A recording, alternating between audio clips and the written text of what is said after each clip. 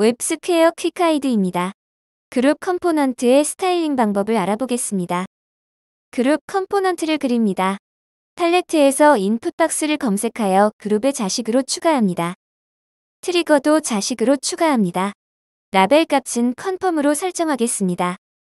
저장 후 브라우저에서 확인하면 인풋 박스와 트리거가 좌측 상단에 표시된 것을 볼 수 있습니다. 트리거에 플로트 스타일을 추가합니다. 그리고 그룹의 위스 스타일을 삭제합니다. 그룹이 화면 전체에 걸쳐 한 줄로 표시됩니다. 브라우저에서 확인해도 마찬가지입니다.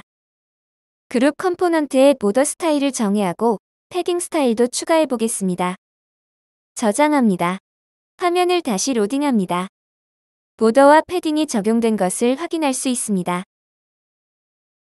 그룹 컴포넌트를 복사하여 붙여넣기를 수행합니다. 총 5번 반복해 보겠습니다. 원래 그룹에 적용한 스타일이 모두 반영되어 복사되는 것을 확인할 수 있습니다. 저장합니다. 화면을 다시 로딩합니다. 정상적으로 반영되었습니다. 스튜디오로 돌아와 생성한 5개의 그룹을 다시 그룹으로 감싸보겠습니다.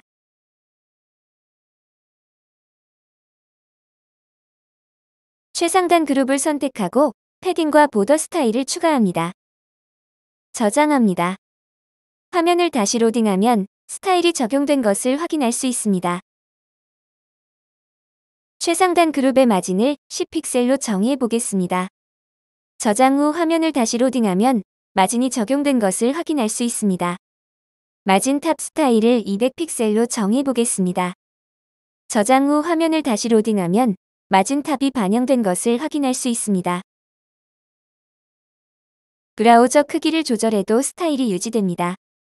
웹스퀘어 퀵가이드를 시청해주셔서 감사합니다.